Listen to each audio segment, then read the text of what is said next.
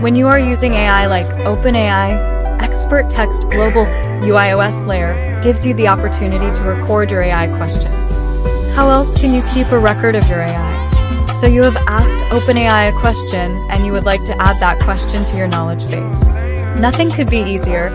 Simply go to Expert Text Global UIOS layer and click on the Edit button. Select a role that has the script to open a web page, and then copy the script. Equally, you can copy the script from the programming page at www.codelexicon.com. Click Cancel and then click on the Enter button and click the up arrow and click OK.